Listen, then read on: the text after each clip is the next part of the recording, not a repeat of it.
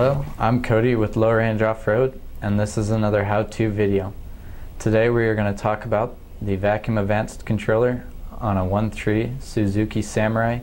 The tools required for this is just a standard vacuum pump and some vacuum line that's going to fit onto the vacuum advanced controller. Now first off, you want to test your vacuum pump to see if it'll hold vacuum. So you're just going to plug the end of the hose and then pump it up to 15 inch-pounds and then hold it there, and if the needle stays in one spot, you have a good vacuum pump. So we'll come back to that later. And at the end of the video, we're going to talk about if you don't have a vacuum pump with just a vacuum hose and your mouth, you'll be able to do the same test.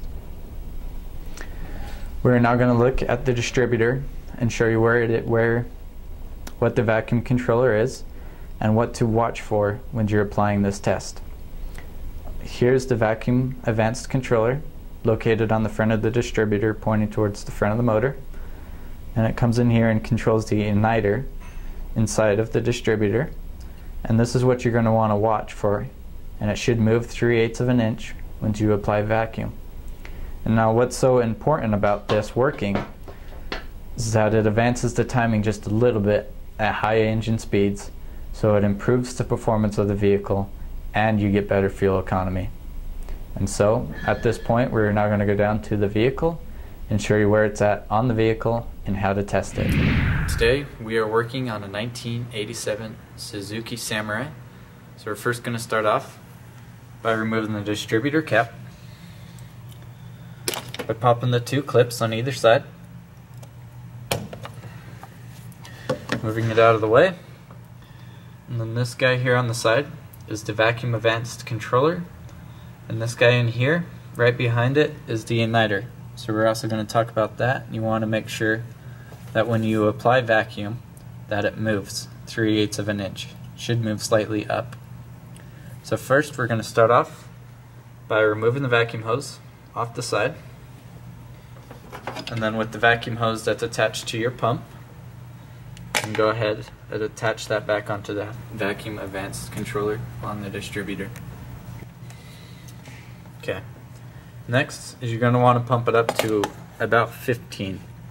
And then as you pump it, you're going to want to watch to make sure the igniter moves about 3/8 of an inch.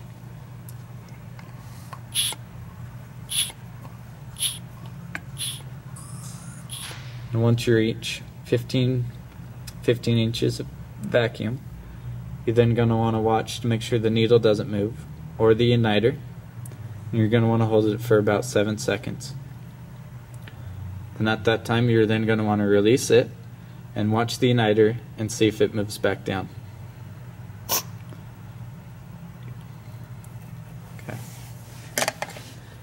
So it's a very simple test, but if your needle dropped at all while you're holding the pressure or the igniter moved back into position, it means you have a bad vacuum advanced controller on your distributor and it needs to be replaced.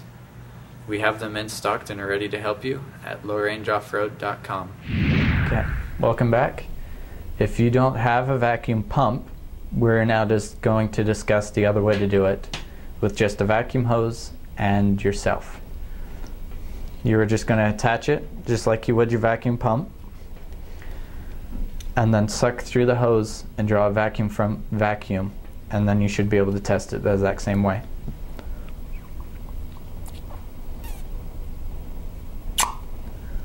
And then just to hold it to see if it's going to work, if the vacuum advanced controller works, is just plug it with your tongue, and then that's all you have to do to test it without a vacuum pump. Once again, this is another how-to video with Low Range Off-Road, and thank you for joining us today. Please join us next time.